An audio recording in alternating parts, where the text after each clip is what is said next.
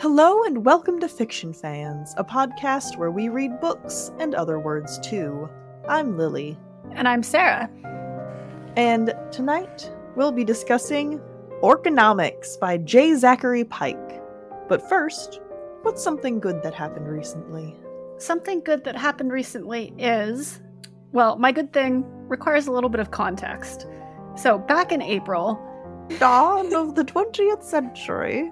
Yes, back in April, many moons ago, my company laid off about a third of my team, which was a very bad decision for many reasons, not least of which was they laid off the one person who knew how to do one specific thing. And I kind of took over doing that one specific thing, which I don't know how to do, but work in progress. And then that one specific thing broke because the one guy who was doing it was the only guy keeping it together because it was basically held together by spit and prayers. And it's been broken for like a month and a half by now. And I've been struggling to try to get it to be not broken. And I didn't fix it, or at least I didn't fix it all the way, but I finally got it to like 2/3 of the way there, so it at least runs, even if it doesn't entirely run the way that I want it to. So that was very, very good. I did consider breaking out a bottle of champagne to celebrate that, because it has been that stressful and that terrible. Would have earned it. Yes. Or you did earn it. You would have deserved it. Yeah. I think my good thing is going to be very dumb today, which is that apparently it's, I don't know, international, national, whatever the dumb social media holiday is. It's cat day. It is a cat day today. Did you tell your cats what good cats they were? They didn't need me to tell them. They know. You did not post your cats on our Discord for Cat Day. I post my cats on Discord every day. Yes, but you should still post your cats on Discord for Cat Day. Okay, I'll post them for Cat Day specifically. Yeah. But I have been hassling them extra because it's their day, which means I get to poke and prod at them more than usual. Aren't they so lucky? They're so lucky. What are you drinking tonight? I feel a little bit like I should be quaffing ale.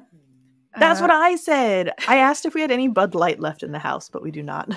I actually do have beer in the house for once. But I don't like beer, so I'm not going to drink it. So yeah. I'm drinking cider instead. Very appropriate.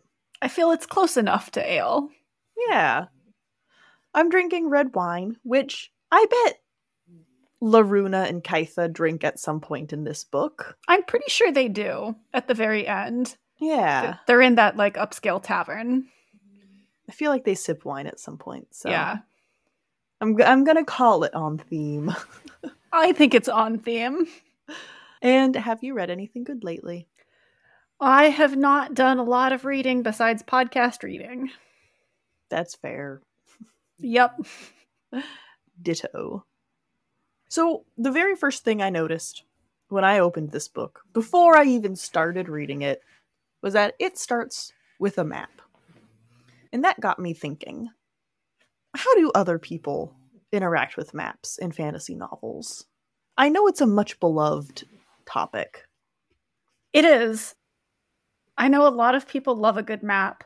I have to admit that I tend not to look at them. I'll look at them maybe at the end of the book.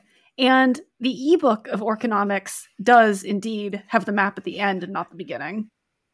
But until I know the characters and the places, I just kind of don't care about what the topography is like.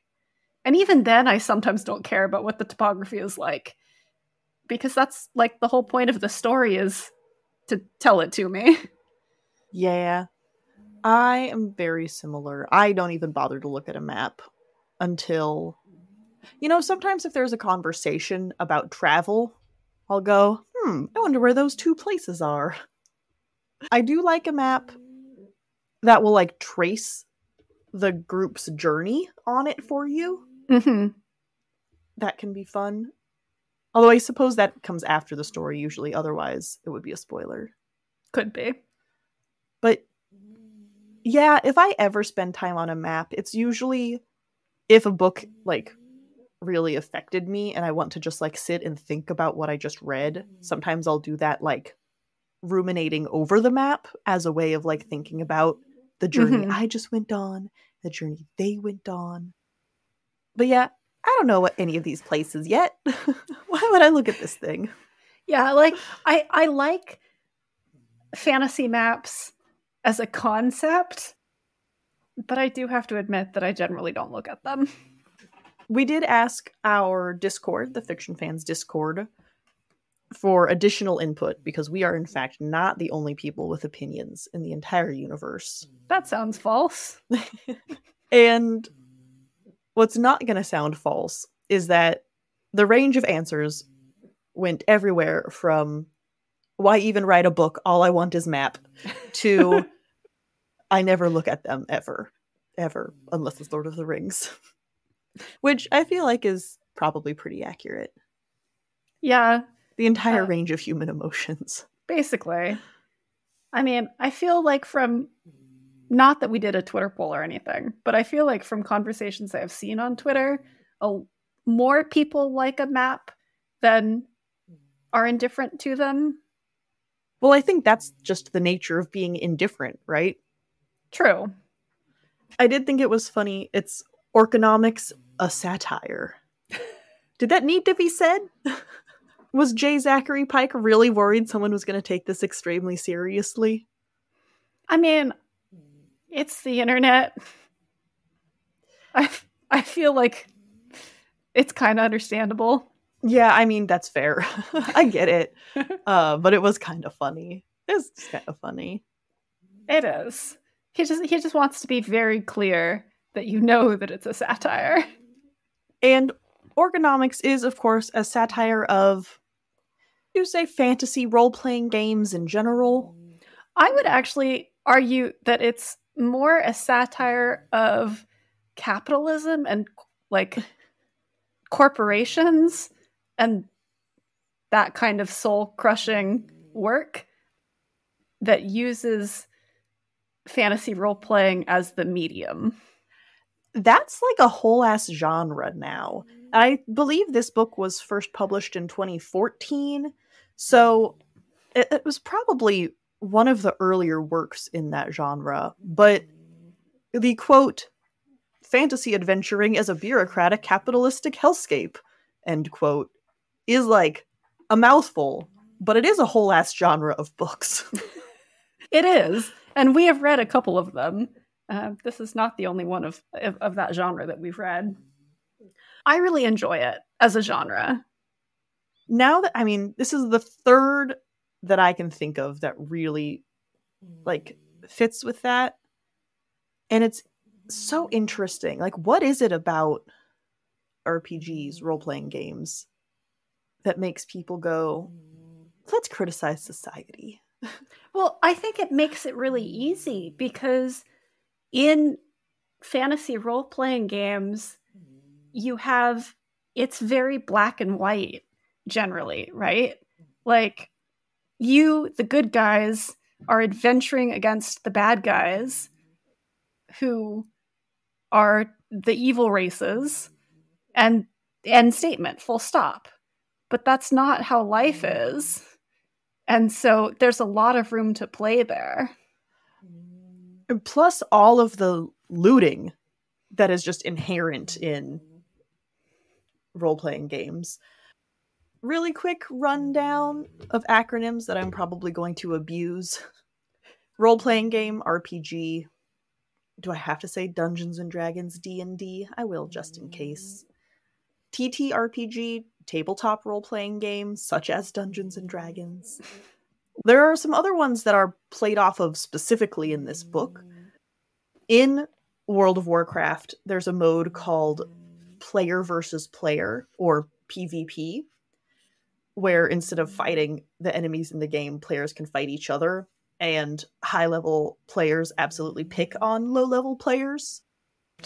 No, but there's some other verbiage that feels very specific to World of Warcraft.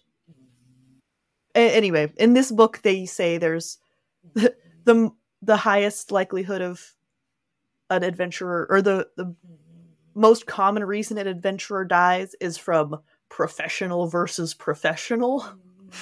PvP. We also have, I forget what it actually stands for in this book.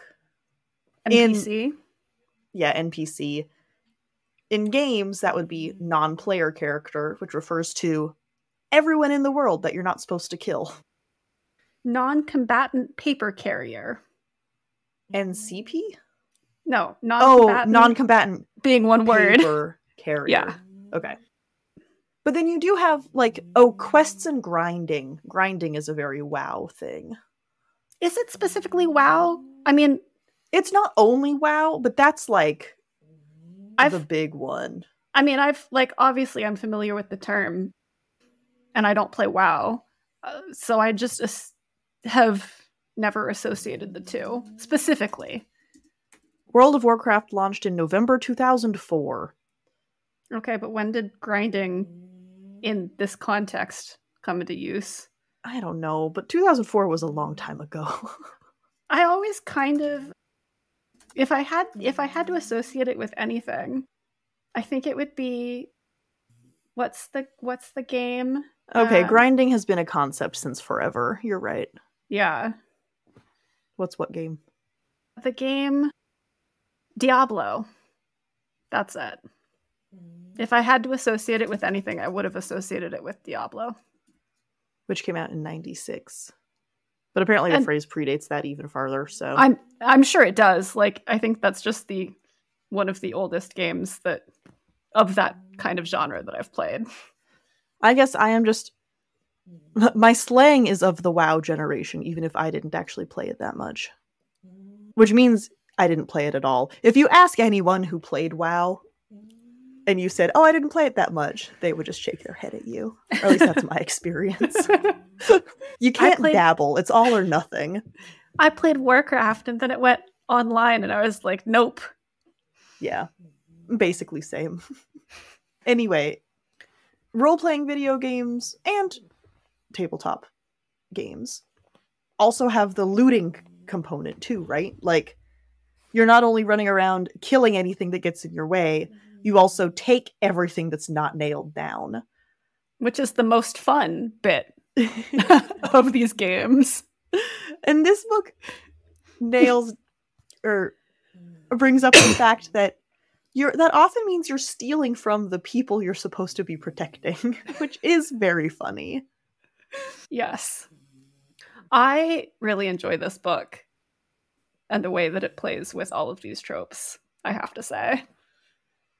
I think the beginning felt a little bit, what's the word I'm looking for? Not slapstick. But it was just one in-joke after another that were all 100% accurate and hilarious. But it took a little while for the plot to really kick in, I think. I think the beginning is a little weaker. Yeah. It does have a bit of a weak beginning.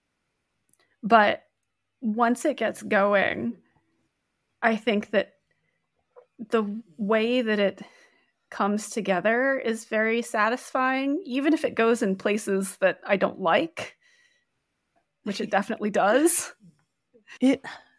There's a lot going on. I mean, as a certified nerd, I did love all of the references and the poking fun at, you need points so you can level up. And just the way of turning that into an in-world system instead of a meta, outside of the world system. But then we do actually have our main characters who get recruited for a quest against their will, and then they have to go on a quest, and following them through that and them learning to work together and everything was a very nice journey. Yeah. And I also like the way that it plays with, that bureaucratic capitalist hellscape, because how does heroing function? How would the orcs react to always being the villains? Like, these are all good questions that Orconomics kind of starts to tackle. Yeah, and and then you have the sort of insurance schemes and the stock systems and things where there's the douchebag sitting at the top going, well, I funded that quest, so I get all of the money, and you get $10, and also fuck you, go die in a hole. And so sort of like having that plot line of the business owners. The bad guys, I would say. I would say the investment firm. Yes. There is one trope, not exactly a trope, I'll use the word anyway, that I don't know if this book plays with as much as uses to its advantage. But why are halflings automatically charming? I think that's a you thing. It's not. I don't find them automatically charming. You didn't feel bad for that guy when he got killed? I mean, I was sad for him, but yeah, we know nothing about him except that he's a halfling. That's literally his only characteristic. Right, but you could have told me that he was human or a dwarf or an elf, and I would have been equally sad. Really? Yeah. Halfling,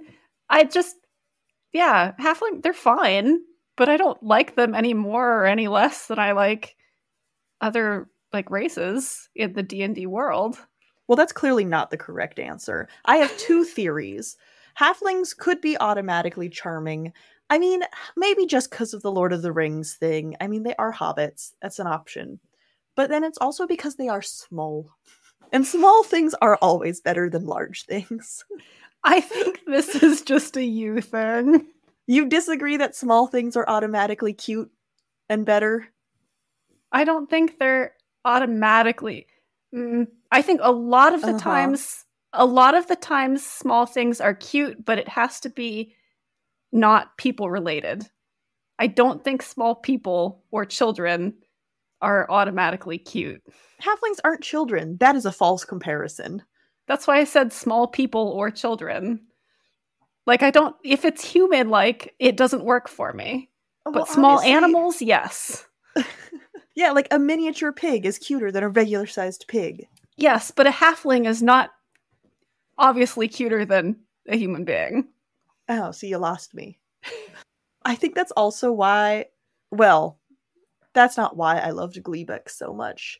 I do just have a soft spot for goblins in general. Is it because they're small? Gleebeck is just great. He's adorable. I don't think it's necessarily because he's small. Gleebeck is the reason why I wanted you to read this book. Oh my god, you got me nailed, I will say. I don't always have your reading taste down, but I read this, went, goblin, gotta get Lily to read this. The book starts out with Gorm, who I'd say is the main character. He's a dwarf. He's sort of a disenfranchised fighter, barbarian, ex-hero.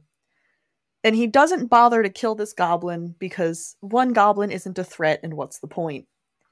And then he sort of accidentally adopts the goblin because he refuses to kill him and then also won't let anyone else kill him either.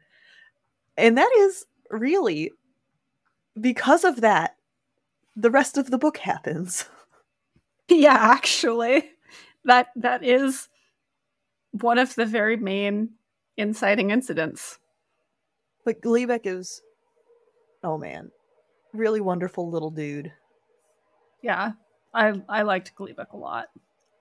We get some other delightful little typically evil characters. There's some kobolds, orcs, of course. It's called Orconomics.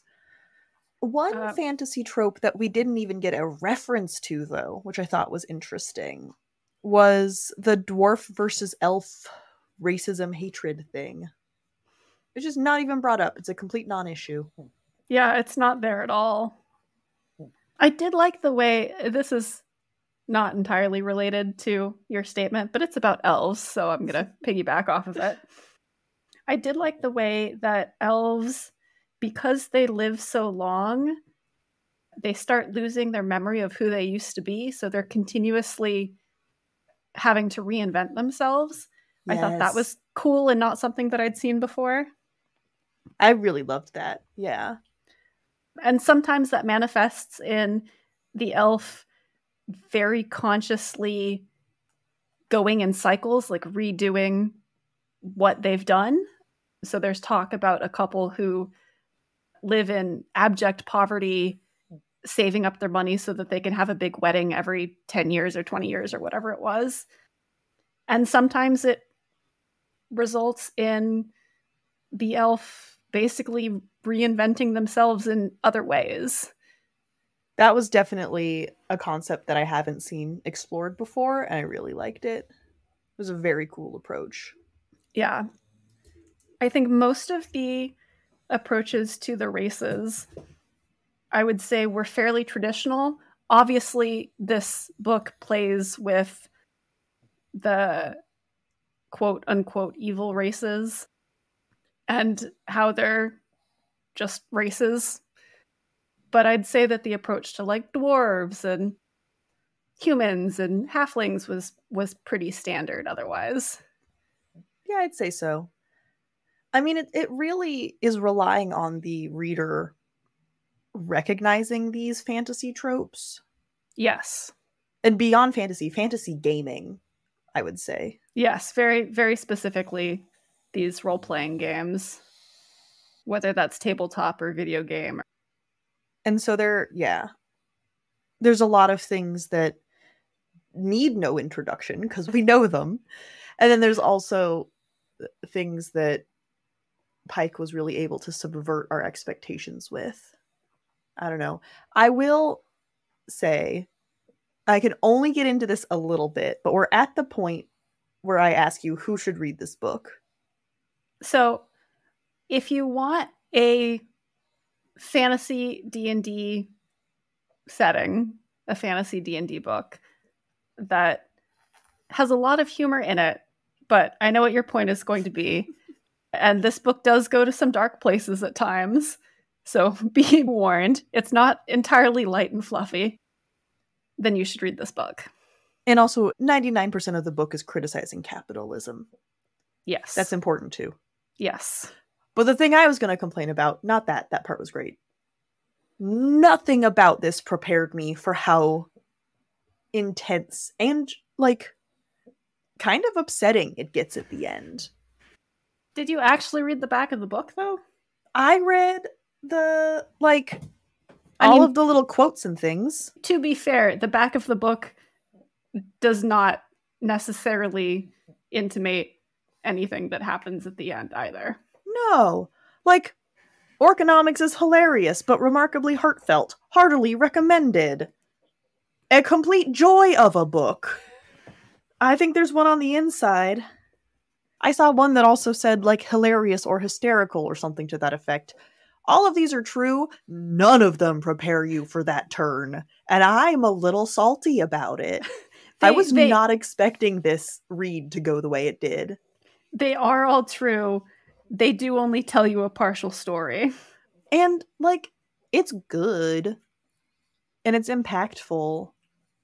Was being surprised by it necessary? I don't know. I think I still would have enjoyed it and then not been, extremely taken aback and had my day ruined. I do think that it kind of telegraphs where it's going. You know something is up. Yeah. So, are we in the spoiler section now? This episode of Fiction Fans is brought to you by Fiction Fans. That's us. We really appreciate our patrons because otherwise we fund this podcast entirely ourselves. Patrons can find weekly bonus content like our games of Shoot, Screw, or Marry with characters from the books that we've read, monthly exclusive episodes, and they have free access to our biannual zine Solsticia. You can find all of that and more at patreon.com/fictionfanspod. Thank you for all of your support. The remainder of this episode contains spoilers. And I think now we are. Okay, so yeah, at the very end, Gorm and his companions are on a quest to find these, they're called the Elven Marbles, but they're actually orcish relics. And they're on a quest to find them. And the king of their country has said, you can give them either to the orcs or to the elves. You decide, you choose. Which is obviously a trap. That much is clear. And they decide that they're going to give them to the orcs. And the investment firm has been waiting for this opportunity because they are losing money. The money in heroing is down.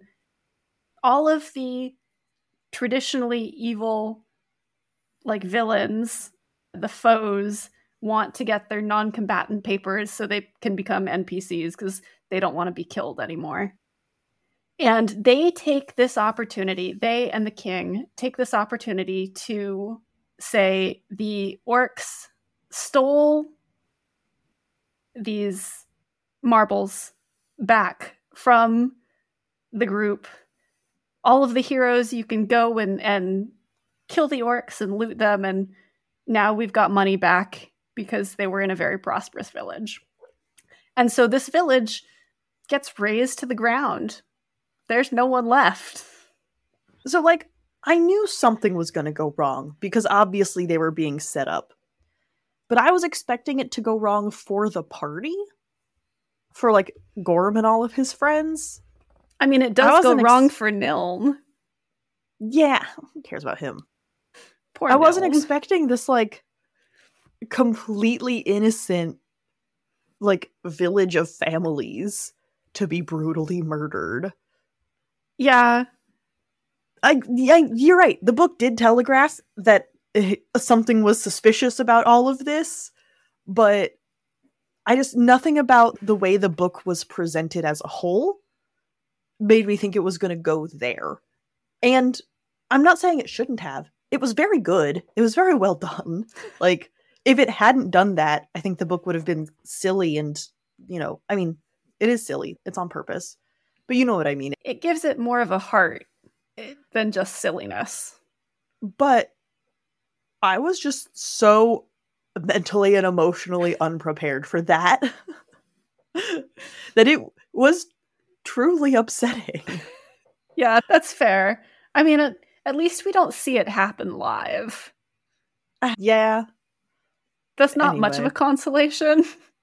But I did, at the very beginning of the book, when everything was getting set up, Johan, the hero golden boy, gives Gorm, like, the inside scoop. And I was like, is this the kind of book where this is exposition? Or is this the kind of book where Johan will have been lying and all of this is actually wrong? So, like, yeah, I knew something was going on.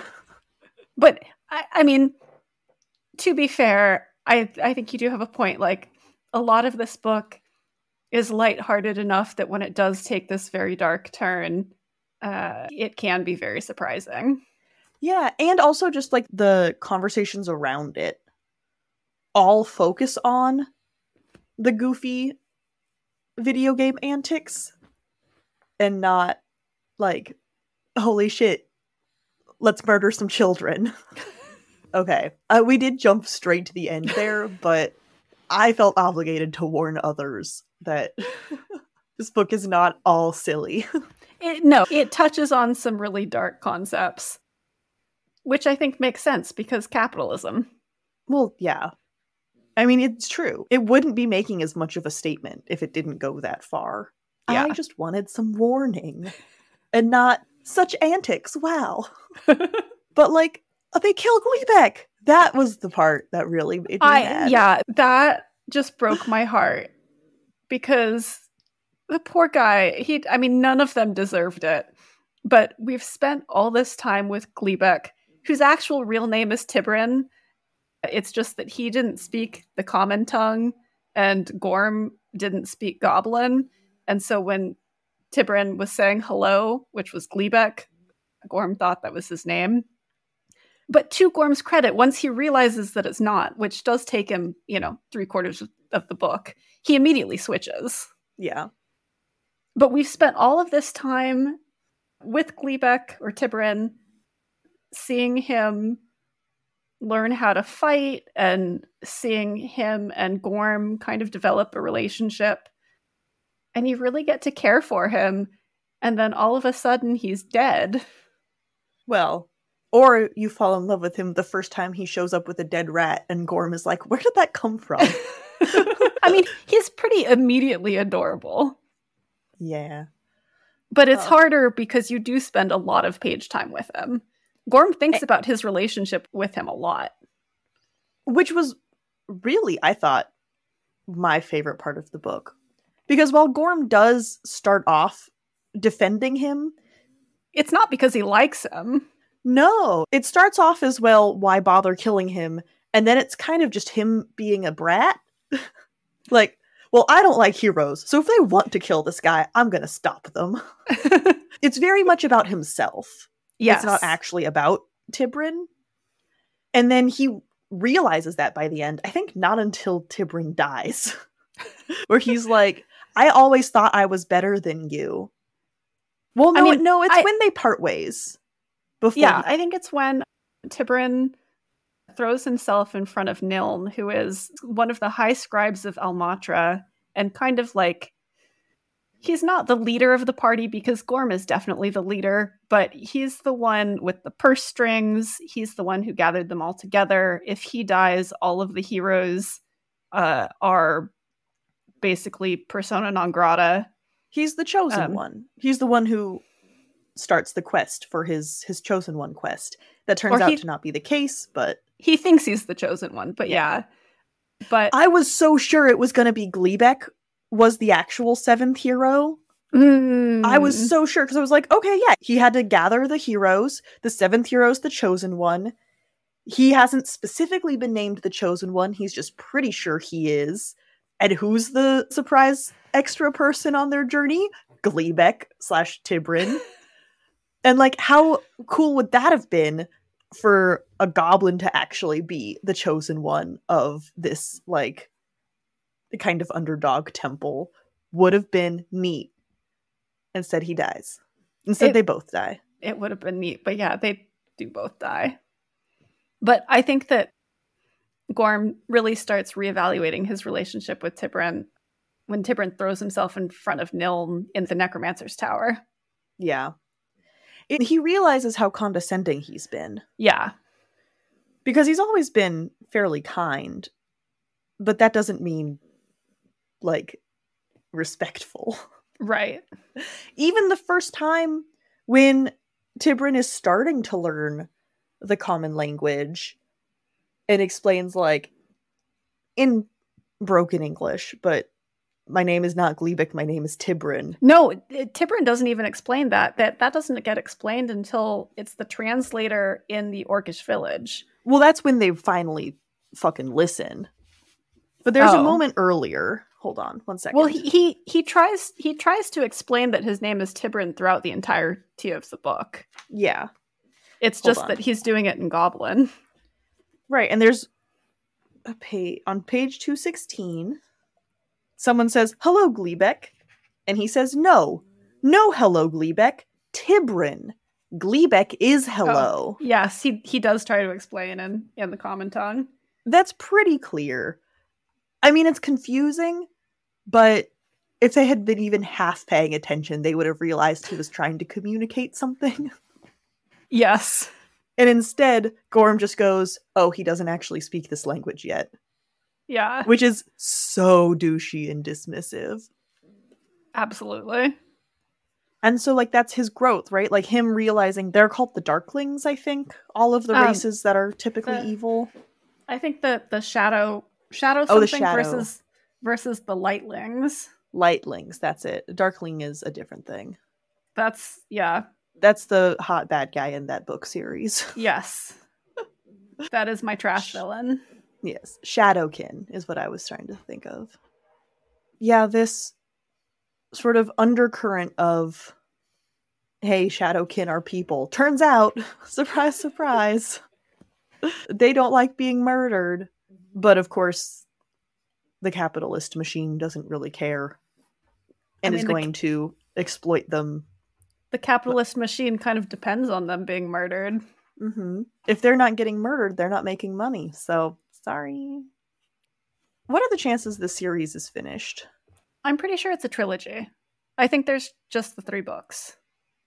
I would want to finish this, I think, if it's only 3 books.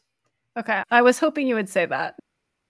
I guess the description of the book doesn't if it's not done, specifically say. I'm not reading anymore. The description of the 3rd book just says it's the thrilling 3rd book. I think I was about halfway through this book when I was like, oh, this did say it was the 1st book, didn't it? It did. It did. Guaranteeing that the end is not going to be good. Let me see if... So, the top review on Amazon calls it a trilogy. Oh, the 2nd review calls it a trilogy too. And another one says this was an amazingly fun conclusion. So I think that it is just 3 books. If it's not done, I ain't getting into that. It sounds like it's done. It better be. It sounds like it's done. Because I would like to know where it goes. I think the first half of this book was mostly punny hijinks that were for me. I was definitely the target audience. I enjoyed them immensely. But then you get to the back half and it starts getting much more conceptual. And the main characters start realizing where they fucked up and it gets, a little more thoughtful. It has hooked me enough to want to know how it concludes. But I don't think it's hooked me enough to read 8 books to find out how it concludes. Well, how about we read books 2 and 3 on the podcast next year? And if 3 is not the end, I get to write a nasty letter. And if 3 is not the end, you get to write a nasty letter and we won't read books 4 through 8. Good. Except Gleebeck is dead, so why even read more? That is hard, but we want justice for him. We got to see justice done. I think that's it. I hate, what was it? It wasn't Goldman Sachs, but it was basically that. Yeah, it was like Goldson and Braggs or something. But I would really love to see them taken down. They deserve it. I will spite read the rest of the series until they get their defeated. Comeuppance. Yeah. Yeah, they were pretty terrible. I would say cartoonishly terrible, but I'm pretty sure that it's based on real world financial stuff. So can't be cartoonish if it actually happened. Thank you so much for listening to this episode of Fiction Fans. Come disagree with us. We're on Twitter, Blue Sky, Instagram, and TikTok at FictionFansPod. You can also email us at fictionfanspod@gmail.com. If you enjoyed the episode, please rate and review on Spotify and Apple Podcasts, and follow us wherever your podcasts live. We also have a Patreon where you can support us and find exclusive episodes and a lot of other nonsense. Thanks again for listening, and may your villains always be defeated. Bye! Bye!